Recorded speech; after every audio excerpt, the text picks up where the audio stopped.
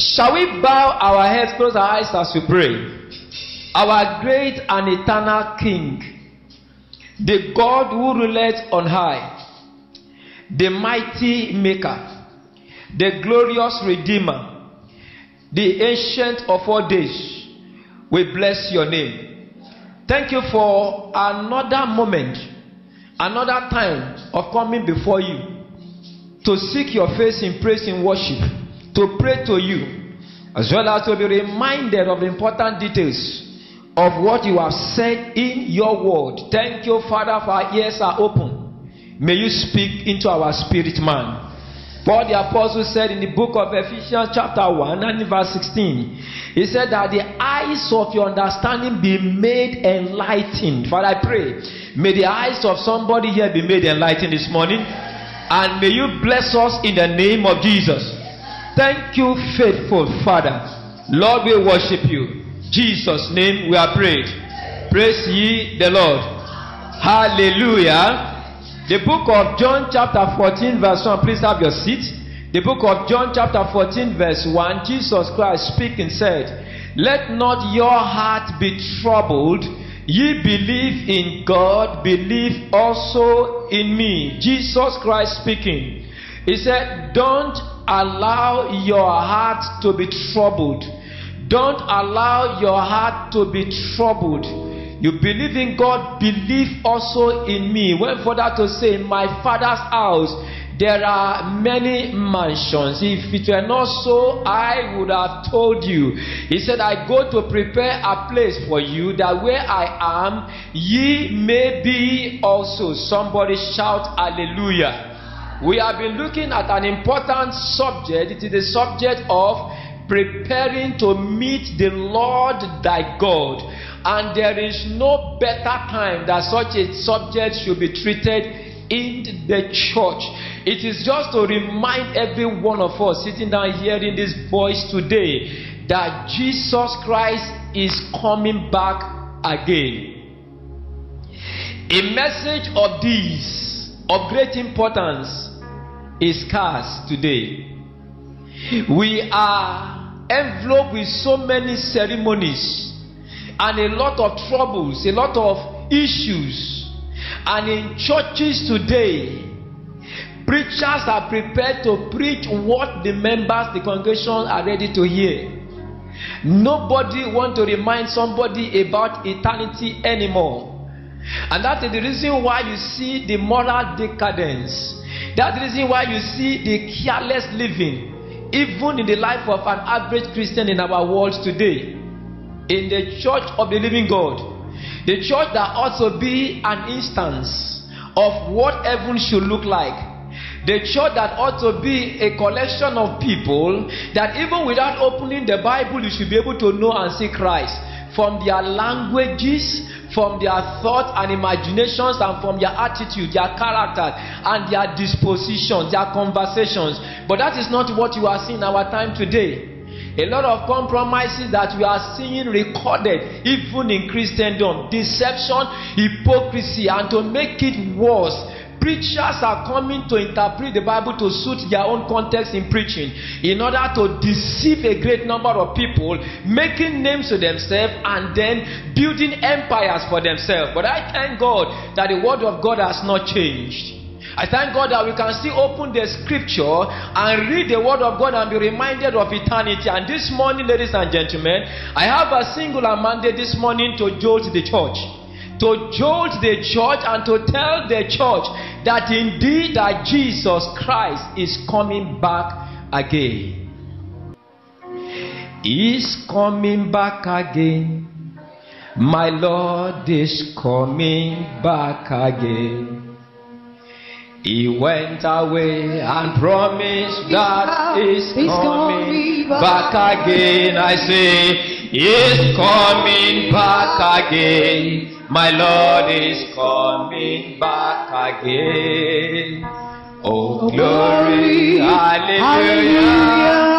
He's coming back again. On the last day, on the last day, only true believe shall be wrapped. Let me hear you sing on the last.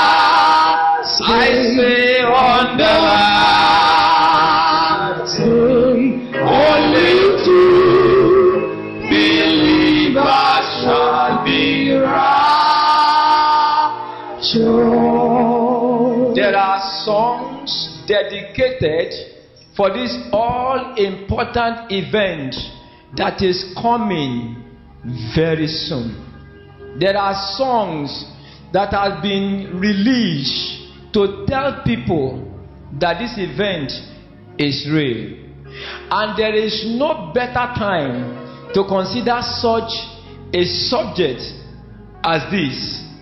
Seeing the happenings in the world today, the lawlessness, the violence, the fears, the worries, the anxieties, and all kinds of natural terrible disasters, terrorism, kidnapping, and a great number of painful experiences occurring everywhere and all over the entire world. If there is any time needed to speak on a subject as this is certainly the time. Prepare to meet the Lord thy God. We should, as the body of Christ, as Christians, know the word of God. We should, as the church, be reminded of this and be prepared ourselves, while we also seek to enable or to help others to be prepared for this great event. It's not going to be very funny. It's not going to be very easy for those people who will be left on the face of the earth when that great event take place. Are you hearing my voice today? It's not going to be easy for you if you are a child of God and you are left behind, because neighbors will ask you questions. Your friends, they will ask you questions. Even your enemies will ask you questions. People will say, we used to see you go with them to church. We used to see you read this Bible. You used to come to our community, to our neighborhood, to teach us these things. We used to hear you shout at the top of your voice that Jesus Christ is coming. What has happened? Why are you still here? We have just heard it on the radio. We have just heard it on the TV. We viewed it, we saw it. Calamities here and there, because there were some drivers that were born again, which you professed to be then, but they left, and all of a sudden the vehicle had accident, crashed and killed a lot of people. We heard that aircraft everywhere, there are crashes up and down, that planes are falling into the rivers, into the sea. We saw it on TV, on social media. We opened our YouTube. We are seeing pictures and videos everywhere. So we ran to come and check you, Mr. Preacher. We ran to come and see you, Mother of Jesus. Why are you still here? It will not be funny. You will not be able to explain to the people. And I pray for somebody hearing my voice today. You will not be here to make explanation. That is when people will know. So you are being an hypocrite all this time, but they will blame you. They will say, when we enjoy, you didn't follow us to enjoy. You castigated us, you criticized us, you spoke against us, and today, you see, we enjoyed, at least we did something. But look at you, you wasted the time, you wasted your life, you wasted all the moment you went to church. I pray for somebody, it will not be your experience. I say it will not be experience. So hearing this morning, I am here to let you know that believers, please be fired up. Backslider, please return back home. And if there is anybody that is here, you have not yet given your life to Jesus Christ, sinners, please be well informed, be adequately told that Jesus Christ is coming back again. Our study in the first consideration of this subject, and in the second, we look at this event called the rapture. And then we also make a little information available to us concerning the revelation of Christ. There in the teaching so far, ladies and gentlemen, we have told you, I have personally informed you, that we in this assembly, we in this church, we belong to a school of thought that is called the pre-tribulationists, because there are so many schools of thought to this important issue. But glad to inform you that all the various schools of thought agree to something. And what is that? That Jesus Christ is coming back again. So the common denominator, ladies and gentlemen, should be your preparation, my preparation. How prepared are you? Please ask your neighbor, are you prepared for the rapture? I say, my neighbor, my neighbor. The warning is sounded today. The alarm is blowing right now. How prepared are you for the rapture? The fact available to us based on scriptures tells us that, look, there are two different events make up one. And that one is called the second coming of our Lord Jesus Christ. But these two events, event number one is called the rapture. It will come first. Event number two is called the revelation of Christ. It will come next. These two together make up one, the second coming of Christ. Inability to separate these two is what has led to school of thought as far as this subject is concerned. Inability to separate these two is what has led to so many confusion even in the Christendom at the hour. But suffice that these events are well stated, well recorded, and well explained. Thank God for Jesus Christ.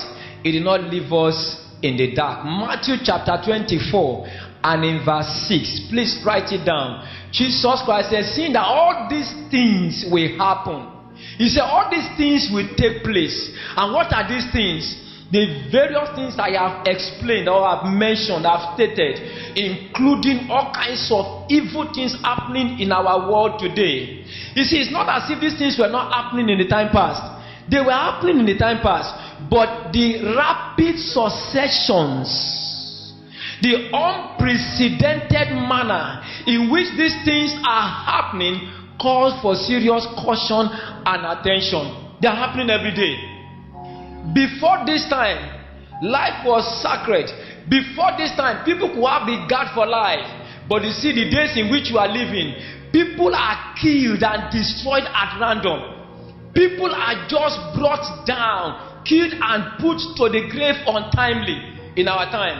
Life is no longer regarded as anything. They killed adults, they killed men. They kill women, they kill children. They even will kill a pregnant woman with the baby inside and rip off the whole thing and kill and slaughter and even video it and send it all over the entire world. It shows the level of wickedness that the devil has carried mankind into. Look at our days. In our time today, you see what is happening. Nations of the world are even legislating crimes and wickedness. They are legislating evil in our time. And then they call them by various names and give it to them. It's their fundamental right. They call them the LGBTQ, whatever name they want to call it. But all these things are evil and wickedness in our time. How can you say a man to marry a man, a woman to marry a woman, and say give them their right? The creator of the entire human beings created man and woman, male and female, and he gave them different features, and he made specifically the reasons clearly stated of why he made them. In Genesis chapter 1 from verse 26 to verse 28, he said, look, I have made you male and female. Be what? Fruitful and multiply. It is a command. So man will now deliberately, using legislation to negate the commandment of God, to abuse God to his face, and say God did not know what he was doing. They say they want to enjoy pleasure. A lady and a lady will come together. But ladies should understand, that pleasure you are seeking to get, God created what we call the opposite sex, the male, to have certain feature that can give you the maximum benefit. You see the distortion in our society today. goes on to tell us that there is a very serious problem. But I thank God that the word of God has not changed. The fact about the rapture, very clearly, the rapture will take place before the Great Tribulation. The features that is supposed to tell us that, look, the rapture is knocking at the door. We are seeing it around us at this hour. But hear me. After the rapture, immediately after the rapture, I have told you here, there will be a 7 years period of indescribable, inexplicable woes upon the face of the earth. Mankind will be taken to conditions that has never been since the creation of the world. Terrible times people will experience. The one you are seeing at the hour is very small. That time, nobody will be able to stand it. And that is why the Lord is saying it to us. Like we read in Isaiah chapter 58 in verse 1. He said, blow the trumpet. He said, cry with a lamentable and loud voice and spare not. He said, make known to my people their transgression. Tell them their sins. There are congregations that they don't want to hear anything about sin. They don't want to be reminded of what they are doing that is evil in the sight of God. And preachers are deceiving them. They will not come to church on a Sunday morning to tell them that this world is transient.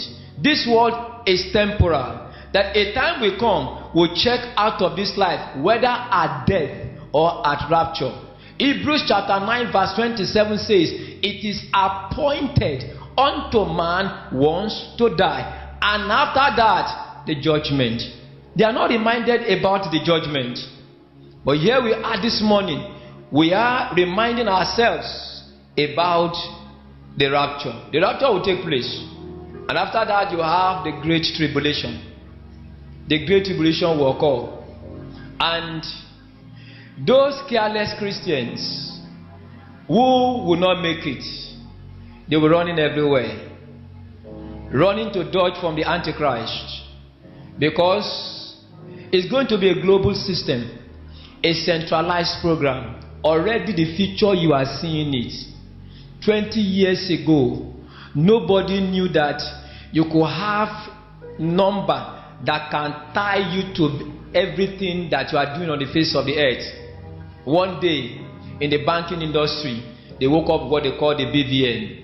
And with this BVN, every account you have, if you have 10 accounts, all those accounts are connected together,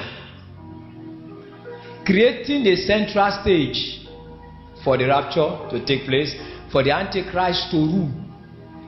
Because when the Antichrist comes to rule, there will be instruction that will be given to people.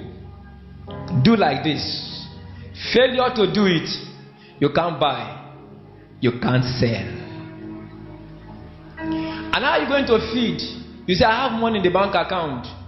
They freeze the whole thing through your BVN. If the BVN was not there, you could say, if they freeze account A in Access Bank, I still have money in GT Bank. Once they freeze it through your BVN, they freeze the whole of the account. You don't have access to your money anymore. Look at what happened to us just a year ago. In the course of trying to change the currency, see how people suffered. Are you aware that people died during that period? People went to the bank to go and collect their money. They died in the process of collecting their money. It was so difficult to a point that people couldn't access cash. God was just giving us a picture, what I like to call a preamble, a tip of the iceberg, to tell you, when that time comes, it will be much, much difficult than this. People will be running, looking for where to get something to eat. And they'll say, look, all those people that refuse to identify with this present system, they are troublemakers. Throw them to jail. put them in detention, go after them, and all the likes. They will enter church like this. For preacher that will still be remaining on the face of the earth to preach. That's when the preacher there will be reminding their congregation, see, this thing is actually real, it has taken place. I'm sorry I didn't make it, but let's do something to help ourselves. Look at your neighbor and say, neighbor, you will make it. Say, neighbor, you will not be part of that congregation. I will make it. I didn't hear somebody. I will make it. The rapture is the very event the church is waiting for at this time. That's the event we are waiting for right now, at this hour. Don't miss it. Let me quickly tell you the difference between the rapture and the revelation of Christ. I call it the rapture of the saints and then the revelation of the Savior. These are two events, and they occur differently. The rapture of the saints, according to the book of 1 Thessalonians chapter 4, from verse 13 to verse 17. The rapture of the saints. 1 Thessalonians chapter 4, from verse 13 to verse 17, tells us about an event that should take place. It is the sudden catching up to heaven of the true believers. Please listen to my point of emphasis. The true believers. The true believers in Christ, both dead and living.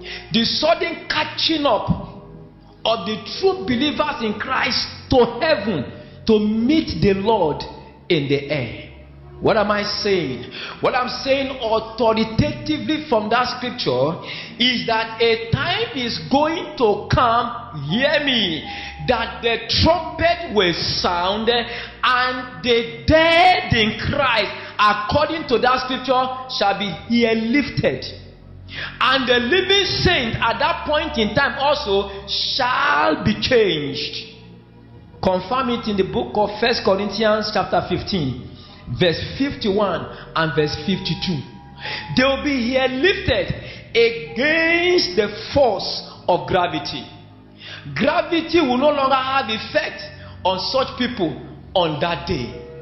They will be here lifted without a propeller. They will be here lifted without an aircraft. They will be here lifted without a rocket, without any device. But they will go to meet the Lord in the air. That's the rapture. That's the rapture. And the Bible tells us that when they meet the Lord, they will settle down for a period of 7 years of what we call the marriage supper of the Lamb. Why that is going on earth here, the Great Tribulation is also taking place simultaneously. At the close of that 7 years period of bliss and enjoyment in the heaven, having the longest wedding program so far, at the close of the 7 years, Jesus Christ will return back with those saints to planet Earth to commence what we call the 1,000 millennium reign of Christ on the face of the earth, when Jesus Christ will distribute cities and places for those that were faithful in service to rule over. Somebody hear me. This tells us also the difference between these two great events. And this morning, very quickly, before we pray, I want to just give us or remind you of the illustrations based on the Word of God. The illustrations that tells us about the rapture. The illustration that tells us that, look, it has happened before, it will happen again. These illustrations are found written in scriptures. The first illustration, Enoch, in the book of Genesis chapter 5. The book of Genesis chapter 5, and then we see a man called Enoch in verse 24. Please turn your Bible. Genesis chapter 5 and in verse 24. Oh, hear this. And Enoch walked with God, and he was not, for God took him. Enoch walked with God. How do we mean? Enoch lived a consistent life of godliness, righteousness, purity, holiness, serving the Lord. And God decided in his own prerogative and sovereignty that Enoch, you are too good, you are too wonderful, you will not die. God took Enoch away. That's why the Bible says he was not. He did not face death. He was not dead. He was carried, he was lifted to heaven. That is an instance of how the rapture is going to look like. For those that are doubting, how can somebody, physical human being, just go? How about the force of gravity? That anything you throw up will come down. Are they going to break the law of gravity? Scientists are reasoning that way. But this is an instance. 2 Kings chapter 2. Verse 11, verse 12 give us another instance. And that's the instance of Elijah of Tishbite. Elijah was to be lifted one day to heaven above. And Elijah decided to go on that journey. Thank God for Elisha. Elisha followed him and got to the place of separation.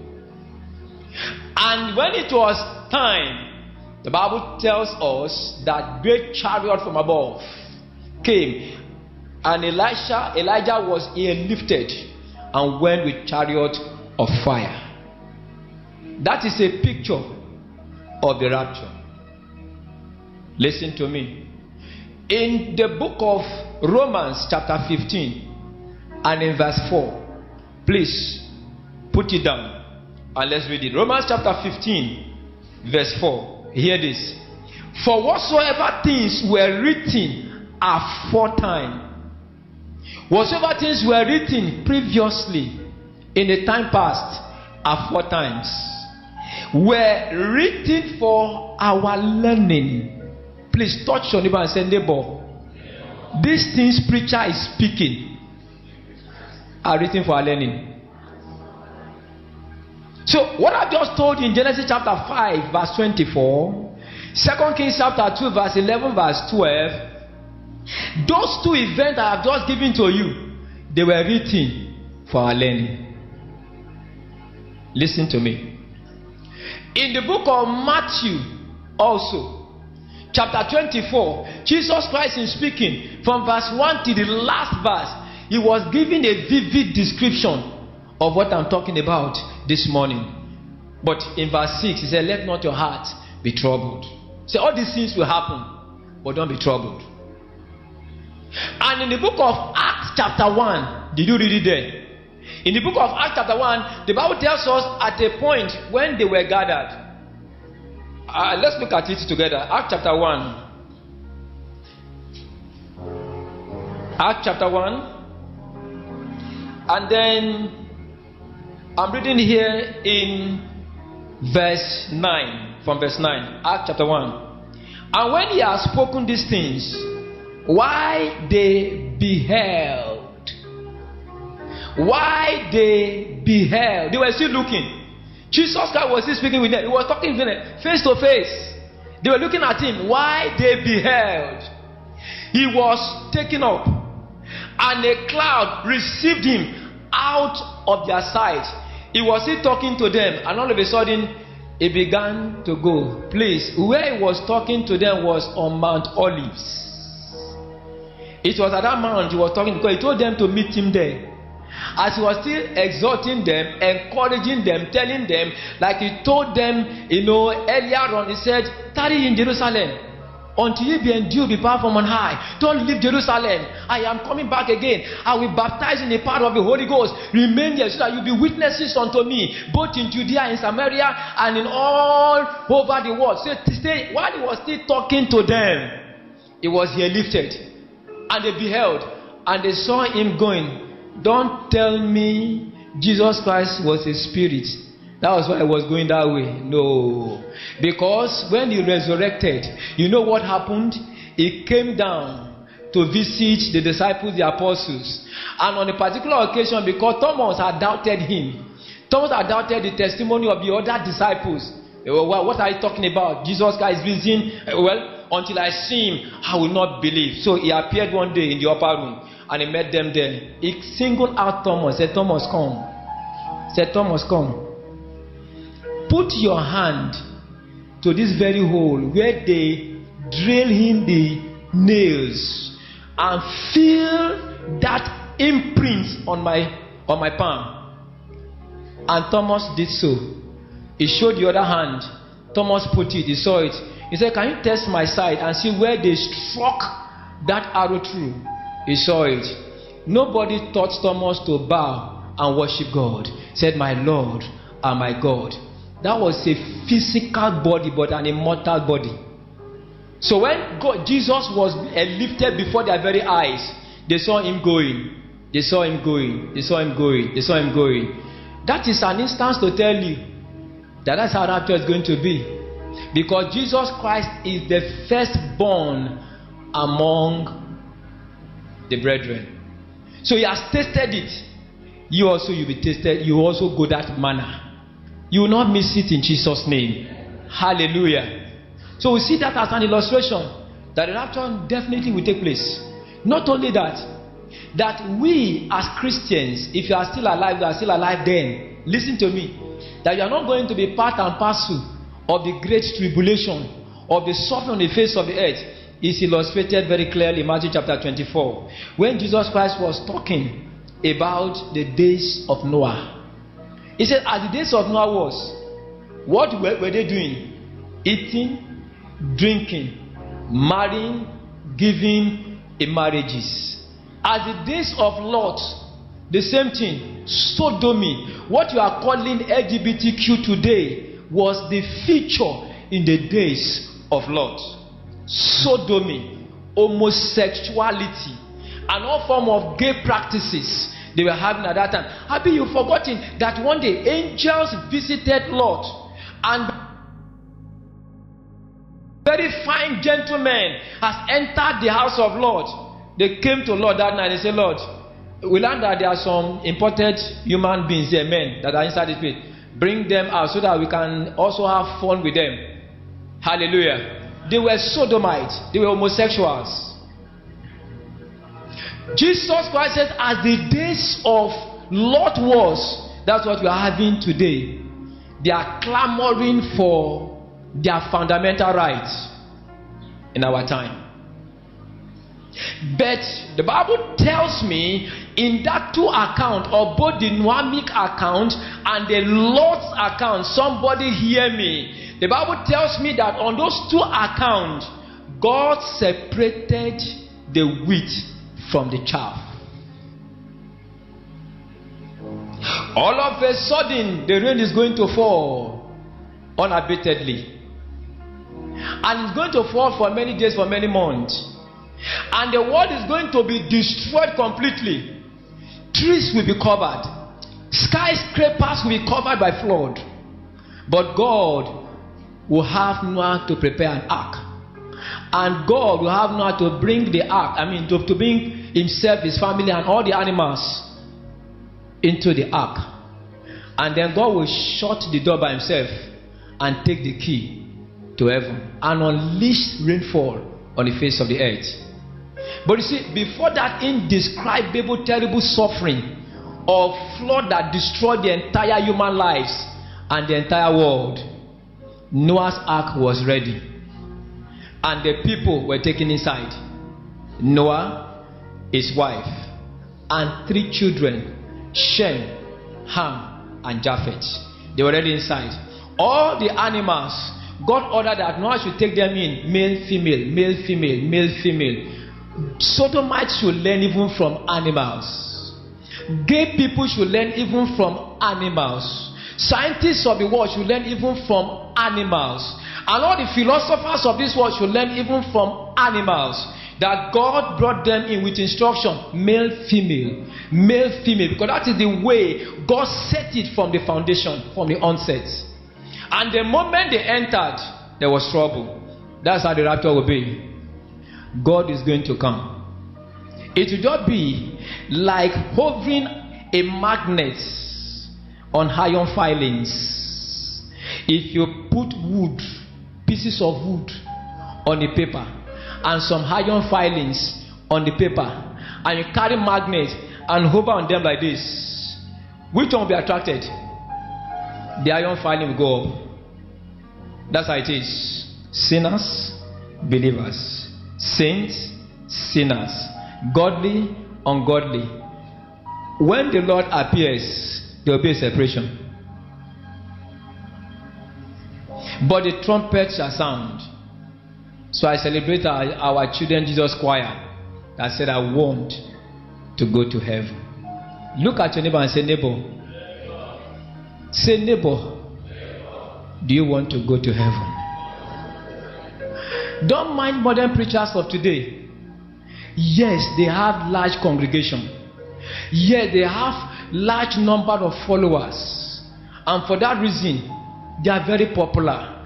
And they are making detestable, they are making unpleasant and terrible statements, trying to speak the word of God.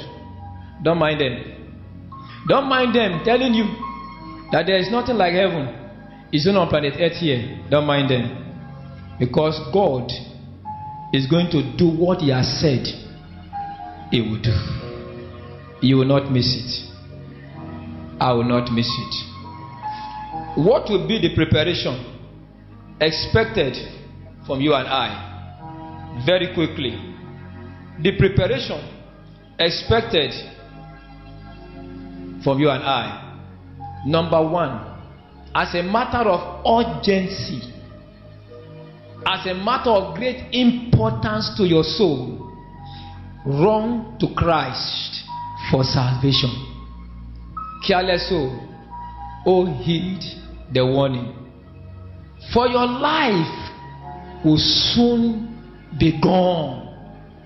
Oh, how sad will it be for you to face the judgment unprepared to meet the Lord thy God. Run to the Savior for your salvation. Jesus Christ did not come for ceremony. He did not just come to preach. The Bible says, for God so loved the world that He gave His only begotten Son, that whosoever believe in Him should not do what? Perish, but have what? That means that those that will not believe in Him will perish. That's what it means. Did you read it there in verse 18 and in verse 36? He said, for God sent not His Son to condemn the world, but that the world through Him might be what? Saved. It doesn't matter your religion. It doesn't matter your philosophical understanding and ideas. It doesn't matter what you have imbibed in your system. What matters is the word of God that have been given to humanity. Leave all the duplication in the world in the name of religion. The Bible says that through Him the world, whatever religion, traditional worshippers and any kind of religion, whatever, that through Him the world might be saved. And the Bible says, he that believeth not is condemned already. Why? Because he does not believe in the only begotten Son of God. So for those that like to ask questions, how about the people of the other religion? How about the traditional worshippers? Are they all going to hell? Please, use the Bible to answer that question yourself. Can you turn your Bible to the book of John, chapter 3? Very quickly, verse 36. He that believeth on the Son has what? Everlasting life. This is English. It's simple enough. Look at the B part. And he that believeth not the Son. The emphasis is the Son. It is not religion. It is not he that does not believe, he that doesn't believe in the Son, the Lord Jesus Christ, the Bible says, shall not see life, but the wrath, the anger, the fiery indignation, the judgment of God abided on him. Has that answered your question? It's simple. Don't tell me that how about all these other people. That's why he gave you the mandate. He gave us the mandate to go into all the world and do what? Preach the gospel to every creature. If there are alternatives, there is no need to preach.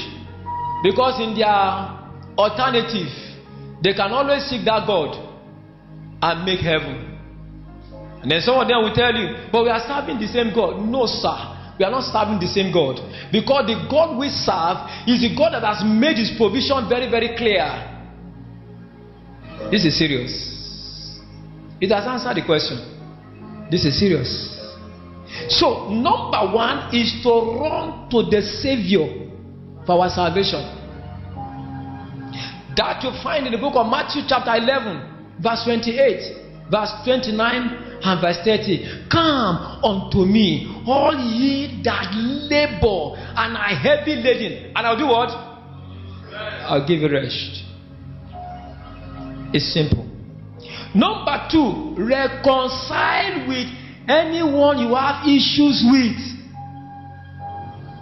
So you have to be prepared for that day. You are keeping malice. You are harboring bitterness. Hey, don't allow because of malice you go to hellfire. Don't allow because of bitterness. Yes, I know she offended you. I understand he offended you. But Jesus Christ told us how to handle offenses. He said, go to him. Go and reconcile. He said in the book of Matthew chapter 5 verse 23 to verse 25, if you bring your gift to the altar and there remembrance that your brother have aught against you, he said, leave that gift at the altar. The important thing first is go and be reconciled. There's a reason why he's saying so. Because malice, bitterness, hatred will close the door of heaven against so many people. He said, yes, I'm not committing fornication. How about that malice? He said, yes, I do not steal. How about that bitterness? Where will you be when that trumpet shall sound? Reconcile with everyone and anyone you have issues with in preparation for the rapture. Reconcile. Number three, read and meditate on the word of God daily to keep yourself prepared for the rapture. Don't forget, number one, run to the Savior for salvation. Number two, reconcile with anyone you have issue with. Husbands, are you hearing me? Reconcile with your wife. Wife, are you hearing me? Reconcile with your husband. Parent in the house, reconcile with your children. Call that child, you offended me. I wasn't happy with you, but I forgive you.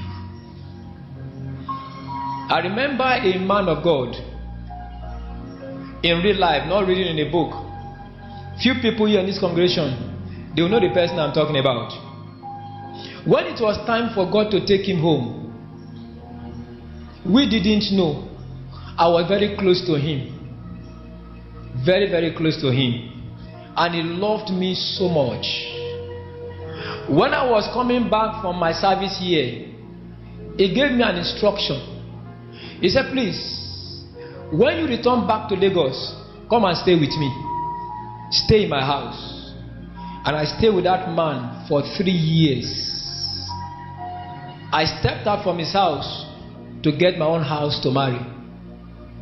He followed me to the traditional engagement that I had with my wife. He followed me to the village.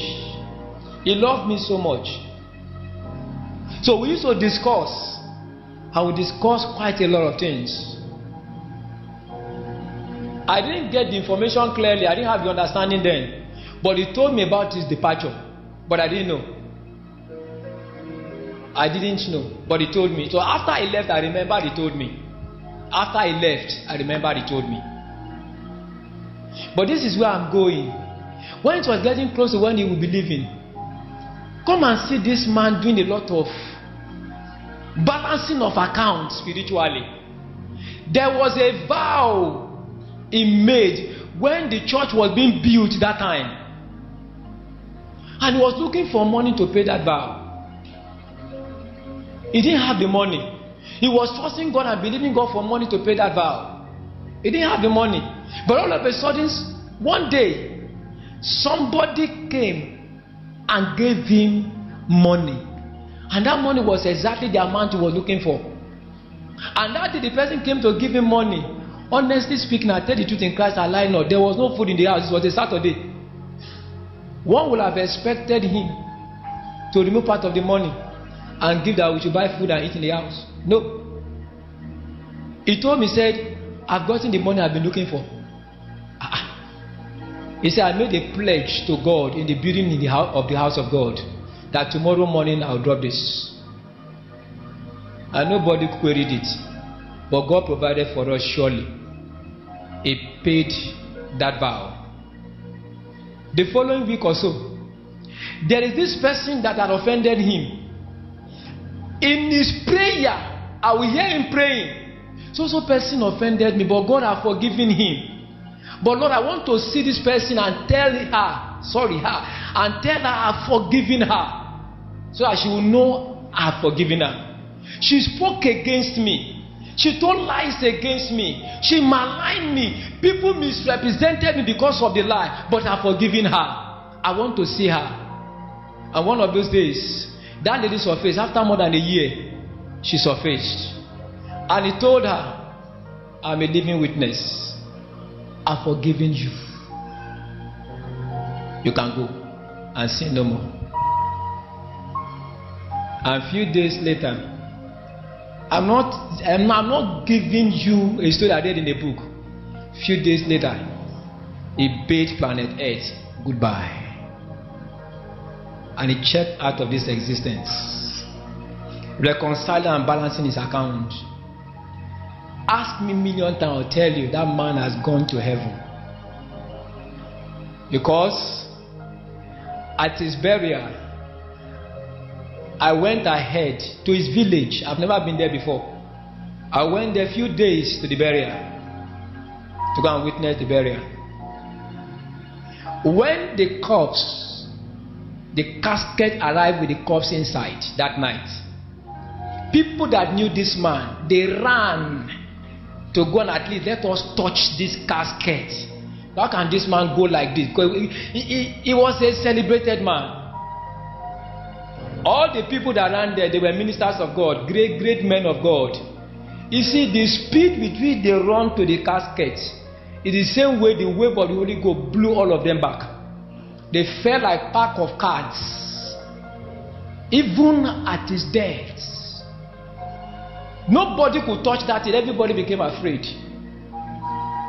I was somewhere in a room that they gave me. They were afraid to touch the casket. How are you going to bury this man? Nobody can touch it. The power carried them with great anointing. And then they now remember, they said, there is this young man that came from Lagos. He used to call him his son. Let us go and look for him to help us out. Otherwise, nobody can touch it, so that somebody will not die. And they came to call me in the room. And I went there that night. And I got to the casket, lifted up my hands, said, blessed art thou who made the heaven and the earth. For you have confirmed the words of your servant. And you have shown to everybody here that this man was indeed your servant. Therefore, grant us the right to have him buried befittingly. I placed my hand on the casket and I told them, carry. And they carried. People reconciling account before they check out of this life. Where will you be? This thing is so real. I have tested. I know what I'm talking about. I've seen great men die. I've seen great men die. And I've seen how prepared that they were. So I'm encouraging somebody in the house today. Make your account straight and right with God. Stand on your feet.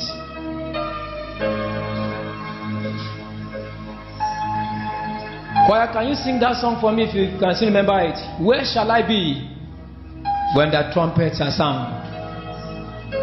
Just sing the one you can sing.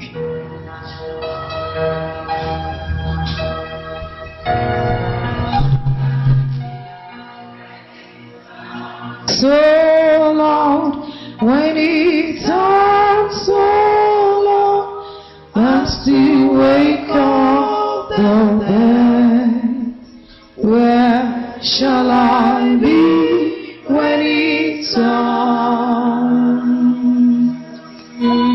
Where shall I be when the first trumpet sounds? Where shall I be when it's sounds so loud? When it sounds so loud, as you wake up the dead. Where shall I be when it's sounds? When wicked men his wrath shall see, where shall I be? To the rocks and mountains flee. Where shall I be? When hills and mountains flee away. Where shall I be? Listen, when all the works of men decay. Where shall I be? Where shall I be? When it's sounds so loud, when it sounds so loud, to wake up the dead. where shall I be when it sounds? Somebody listen to me. Did you hear that song? Where shall I be when that first trumpets are sound? Where shall I be when it sounds so loud? There are some people, they will be in the brothels, they will be in the hotels, they will be committing immorality. There are some people, they will be sleeping on a Sunday like this, not coming to church. And the trumpet shall sound, and the Bible says the dead in Christ shall hear. Where shall you be? Where will you be? Sing it now. Where shall I be? When the voice Oh, where shall I be? When it sounds so loud. Oh, when it sounds so loud as to wake up. Where shall I be when it's young? When judgment day is drawing near, Where shall I be? when God the works of men shall try, Where shall I be? when east and west the fire shall roll. Where shall I be? Hear me now. I will be with my poor soul. Where shall I be? Oh, Shall I be where the first trumpet sounds? oh, Where shall I be when it sounds? When it sounds so loud.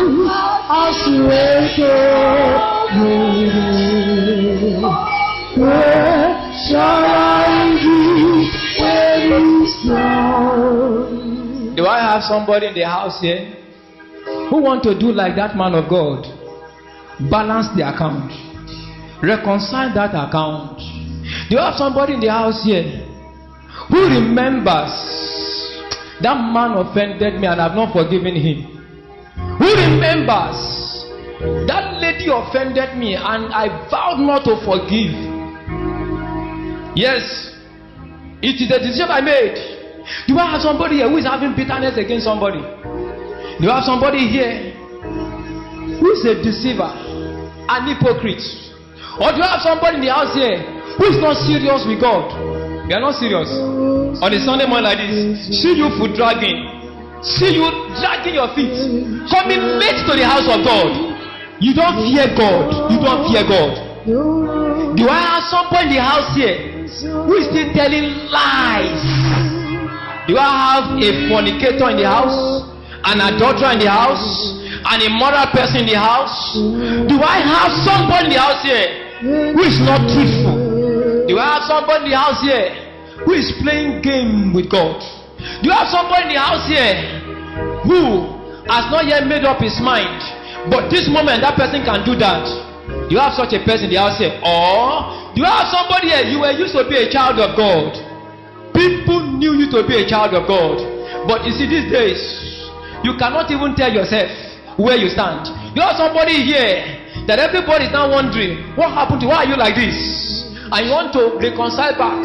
Run to Christ for salvation today. If I have such a person, please put up that hand. I want to pray for you. Lift up the hand. God bless his hands. Lift it up very well. Lift it up very well. Lift it up. Lift it up. Lift it up. Lift it up. Lift it up. Do I have such a person who wants to reconcile and say, God, I don't want to miss it at the close of the where are those hands? Can I have you come out like that? I want to pray for you. Come to the altar. I want to pray for you. That man was not a normal human being. A man that after he died, and one of the times he appeared before me, he said, follow me, and I followed him. And we got to a very big sea-like water. And he put his hand in the breastplate of the suit he was wearing, well dressed, and brought out a scroll. He said, take this and go on this life journey and tell the people heaven is real. Heaven is real. If you are in the congregation, you have not given your life to Christ, what are you waiting for? How prepared are you? Run to Christ today for your salvation. Reconcile with those you have issues with. Read the word of God and meditate on it. And don't forget, ensure that you have your fellowship with Christ at will. For those of you that are in the altar here, pray this prayer after me as I lead you to rededicate your life to Christ, to recommit yourself unto Jesus. Someone say, my Lord Jesus. Say it again. Say, my Lord Jesus, I submit and surrender to you. No more religion. I make up my mind today to follow you through. Say, I lift up my right hand and I hold on to you. Say, till you return back to planet Earth, I will remain faithful. Lord Jesus, I ask you come into my heart and take hold of my soul in Jesus' name. Father, I pray for these people, these ones, children, teenagers, adult, men, women, married, single. I pray for every one of these people that God, you show mercy. The one that need to readjust, grant the grace. The one that need to submit, to commit, and to hand over his life unto Jesus, grant the grace. Let the mercy of God be revealed. Lord Jesus, enter now into their heart and take your place in their life. Be their master, be their Lord, and be their personal saviors. Lord Jesus, I pray that, Lord, in this journey of life, they will not look back. Like Lot's wife, they will not look back. In the name of Jesus, may you grant them the grace and the strength. Thank you, Father. In Jesus' name we are praying. God bless you. Let's get back to our seat. Everybody who is still standing, close your eyes. Lift up your two hands, everybody. Your two hands in total surrenderedness unto God and in preparation for his coming again. Lift up your two hands and then pray this prayer. Say, my Father, my Maker. Say, my Father, my Maker, Say, my Father, my Maker, keep me ready. Keep me worthy. Say it again. Say, my Father, my Maker, keep me ready. Keep me worthy. Say, Lord Jesus, I receive your grace. I receive your grace in the name of Jesus. Thank you, Father. We will not miss it. I say we will not miss it. Let me hear your loudest amen. You will not miss it. This is my constant prayer, that I will not miss it. And every day I search myself. Every day. Lord, where do I stand? I know I'm in Christ Jesus, but keep me. I pray for you. The Lord will keep you.